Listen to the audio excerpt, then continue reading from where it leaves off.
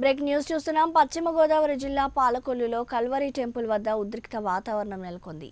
Calvary ప్రార్థనా మందిరంలో digital ద్వారా ప్రార్థనలకు ఏర్పాట్లు చేయడంతో స్థానిక పాస్టర్లు అడ్డుకున్నారు.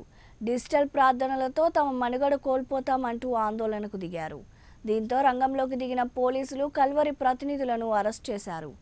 ఇక ఇదే అంశానికి సంబంధించి మరింత సమాచారం మా కరెస్పాండెంట్ చౌదరి అందిస్తారు. చౌదరి, చెప్పండి. ప్రార్థనా మందిరంలో డిజిటల్ ప్రార్థనలు చేయటం వల్ల ఫాస్టర్లు గొడవకు దిగినట్టు తెలుస్తోంది. దీని గురించి మీ దగ్గర ఉన్న అప్డేట్ ఏంటి?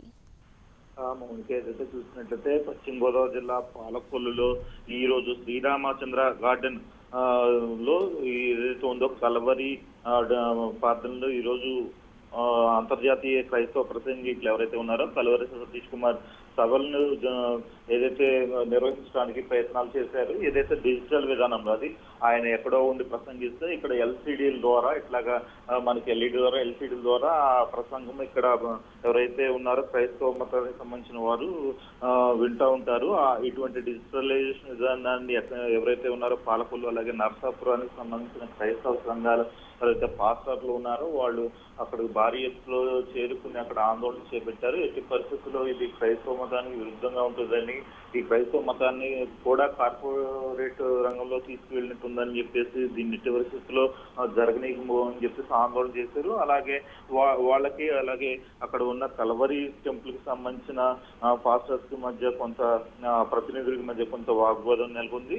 ఈ సమయంలో ఎటువంటి అల్లలు జరగకుండా అక్కడ పోలీసులు భారీగా మోహరించారు. ఏదైతే కొంతసేపు ఉద్రిక్త వాతావరణం అయితే నెలకొంది కల్వరి ప్రతినిధులకు కానీ అక్కడ చుట్టుపక్కల నుంచి 300 మంది పాస్టర్స్ నర్సాపురం అలాగే పాలకొల్లు డివిజన్లకు సంబంధించిన పాస్టర్లకి పెద్ద ఎత్తున వాగ్వాదం జరిగింది.